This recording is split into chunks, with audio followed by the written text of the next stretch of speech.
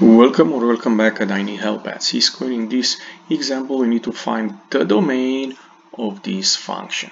And I said here, down on the bottom of the slide, the domain of a function, if it's not given to us, like in this case, is the largest set of real number for which the value of the function is a real number.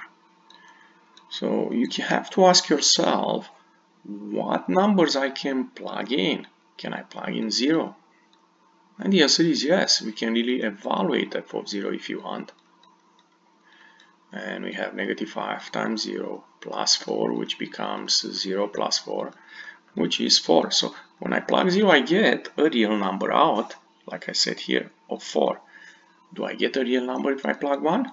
Of course. If I plug number between 0 and 1, do I get a real number? Yes.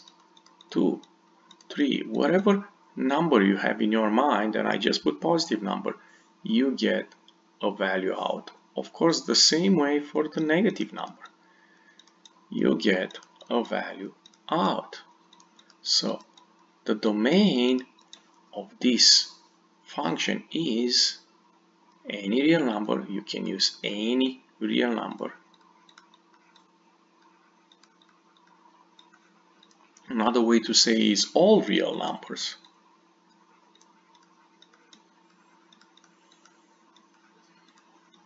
And another say to write these two statements is using the interval notation, negative infinity, positive infinity, and both of them parentheses, open interval.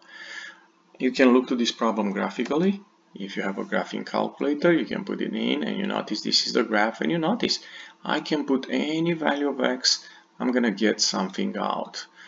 So the domain, as I said, is all real numbers. Also, you can look in the table if you want, and you're gonna see, depend how your calculator is set up, you're gonna see all real number. If you enjoyed this video clip, don't forget to click the like button and come back on C-square for more help. Thank you.